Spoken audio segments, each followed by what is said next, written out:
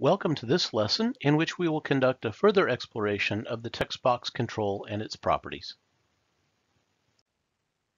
Let's have some fun exploring additional properties on the text box control. And we'll run this lesson really at two levels. And the first fundamental level that I want everybody to completely feel comfortable with is using some of the additional property settings on the text box. Beyond that, this is kind of a clever little program that I've put together, and it uses some nifty user interface techniques to bring the checkboxes into context when they're needed and show that they're there but out of context when they're not available. And so that would be like the second level lesson to kind of understand and follow those interface techniques. And there's some fun logic behind that. So I invite you to explore that. But the fundamental level, what I want everybody to get is just the text box control and how it works and some extra things we can do for it. So with that in mind, I'm going to show you the code running first, and then we'll explore how the code achieves what it does secondarily. So let's go ahead and run this. We've got a text box, a whole bunch of checkboxes, and essentially what these checkboxes are doing is toggling different properties of the text box on and off. Okay, so let's explore those. So here's our running program, and I've set up the default with little Shakespeare here, and if we scroll through it, it says, "Now is the winter of my discontent made glorious summer." Okay, so some sample text, and let's see what happens when we do what I've done so often, and that is to disable the box. Once it's disabled, what's nifty about that is for a programmer, if you wanted to show something on the screen, but you don't want the user to enter it or into the text box or change the control, if it's completely disabled, they can't select it, they can't do anything with it.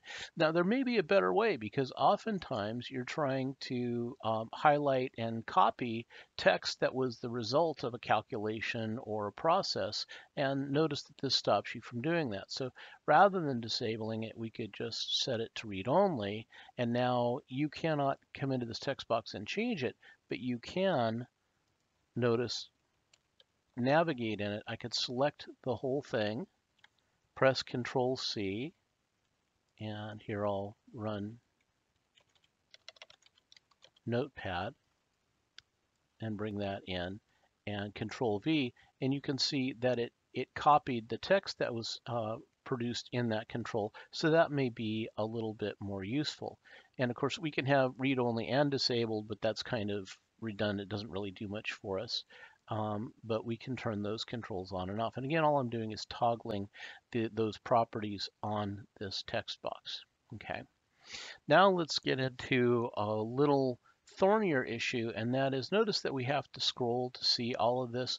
One way we could address that, or if we had multiple sentences, multiple lines with line breaks in them that we wanted to display, we could set the text box into multi-line, and then it can be put into a larger box. Notice we didn't have at design time the ability to adjust the height unless you make it multi-line, in which case you can stretch out the height. I'm having the program do it for me automatically.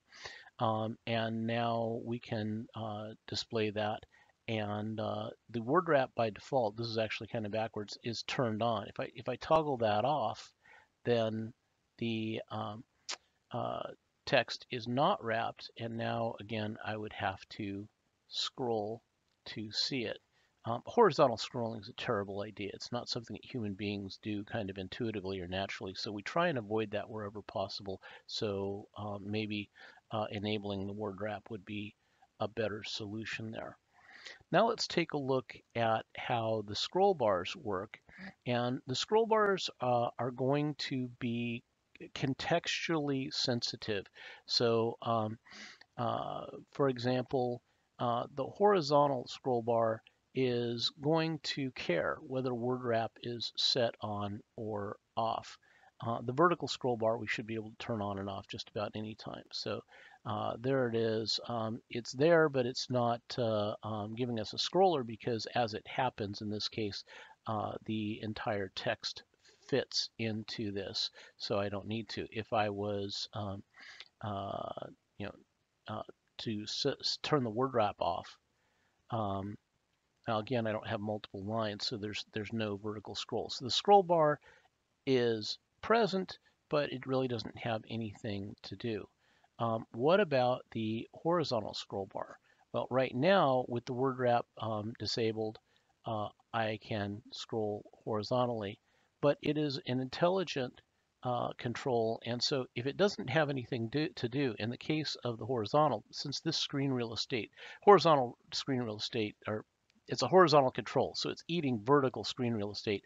That's really precious on most monitors, and so what will happen is with the word wrap off, even though the scroll bar is enabled, so think of the scroll bar, the horizontal scroll bar being enabled, it's not needed, so it gets suppressed. Okay, so it's kind of, you might think, well, gee, the horizontal scroll bar isn't turned on. Well, it's enabled, but it's not being used because of the state of the word wrap. If it's not needed, it's not there.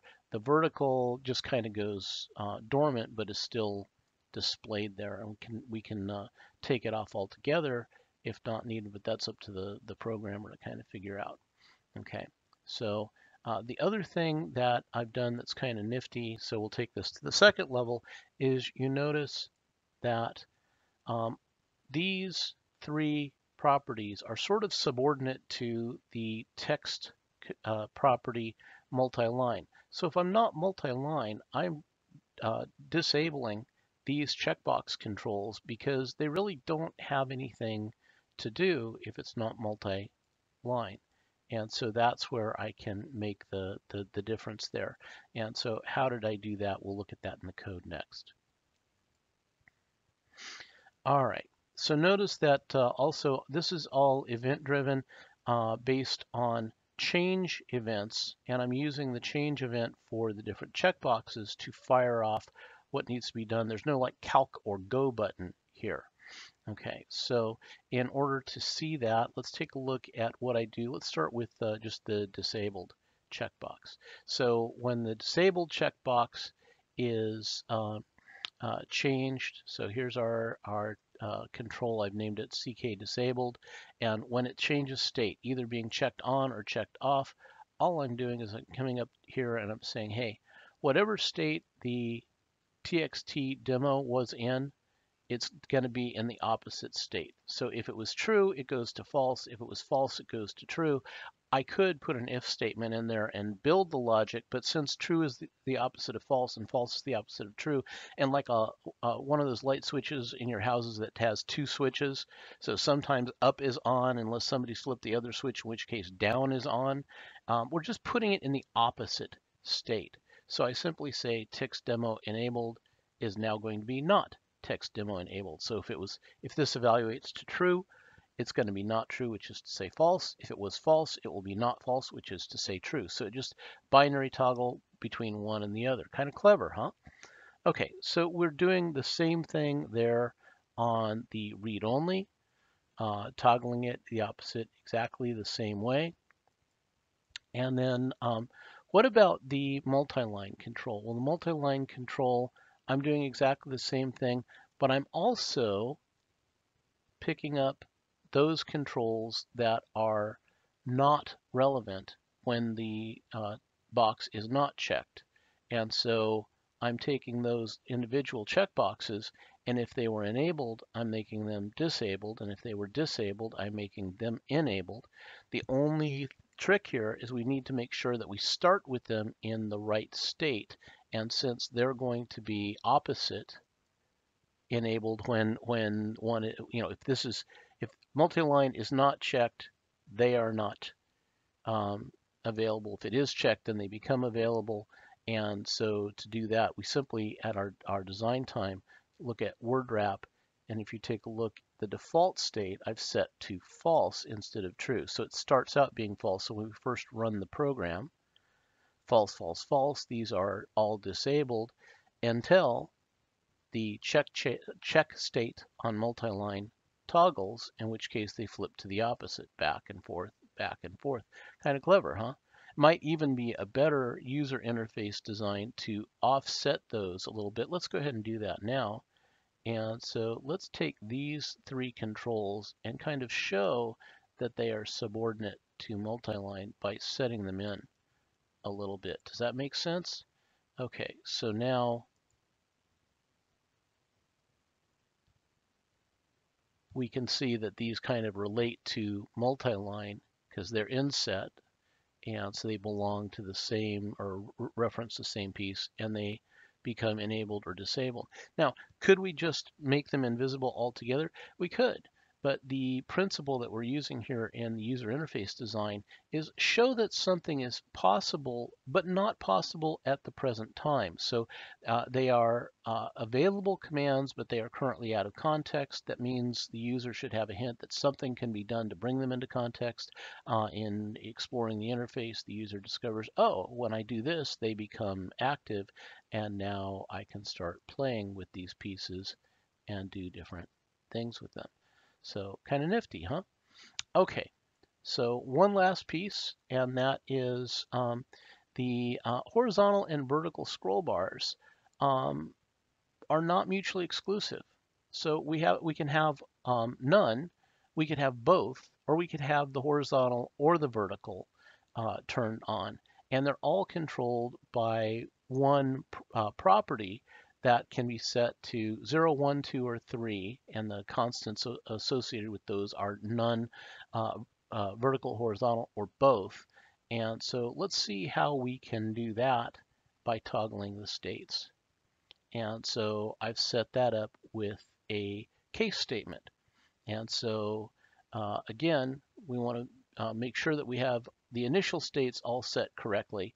And if that's the case, then any change will make the flip that we want for that particular property. So here's our logic here. So with regard to changing the setting on the horizontal scroll, okay, we have the case where both are set, in which case we want to remove the horizontal, which is to say we just turn the vertical on. So if it was both and horizontal gets flipped, then remove the horizontal and make it vertical. Well, what if it was horizontal and it was already horizontal but not vertical? Well, if all it was horizontal and we're flipping horizontal, then we go to none. If it was vertical was the only one that was on and we're flipping horizontal, now it's going to be both. And finally, if it was none and we're flipping horizontal, then it's horizontal. Those are the four possible cases. We could be turning it off and there's nothing. We could be turning it off, leaving vertical. We could be turning it on and there's both. Or we could be turning it on and there's only horizontal. And we do a similar kind of thing for the vertical. So kind of a clever interface, and the state just kind of takes care of itself once it's set up properly. Again, making sure that we set our initial values where we want, otherwise our logic's going to be a little bit backwards. So for instance, on the text box, the scroll bar state I've set initially to none, and so you can then turn them on here. So we run that, and initially none, they are not checked, multi-line, and then I can add them. And now with the word wrap turned on, you can see them individually responding to our toggles. All right, so fun with TextBox and properties, and a little bit of user interface design thrown into the mix.